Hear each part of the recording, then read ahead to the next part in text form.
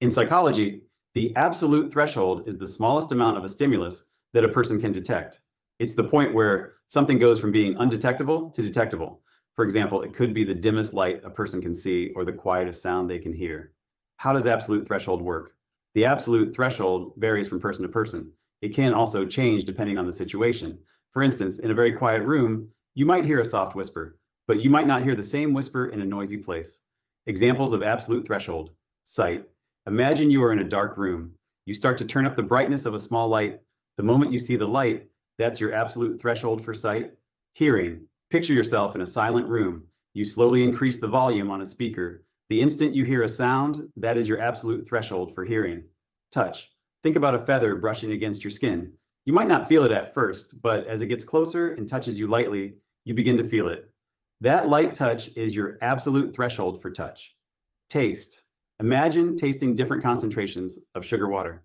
The first time you can taste the sweetness, that is your absolute threshold for taste. Smell. Think about a flower's scent. If someone brings the flower closer to your nose, there will be a point where you first detect the smell. That point is your absolute threshold for smell. Factors affecting absolute threshold age.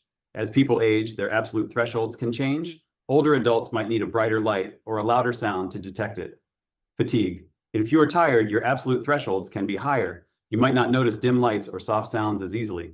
Environment. A quiet, dark room can lower your absolute thresholds for sight and sound. Noisy or brightly lit places can raise these thresholds. Experience. People who are trained to notice certain stimuli can have lower absolute thresholds. Musicians, for example, might hear very quiet sounds that others might miss. Why is absolute threshold important? Understanding absolute thresholds helps scientists and doctors in many ways. It can help in designing better hearing aids and vision tests. It can also help create environments that are easier for people with sensory impairments to navigate absolute threshold versus difference threshold. It's important to know that the absolute threshold is not the same as the difference threshold. The absolute threshold is the smallest amount of stimulus you can detect. The difference threshold is the smallest difference you can detect between two stimuli. For example, the difference between two different shades of the same color.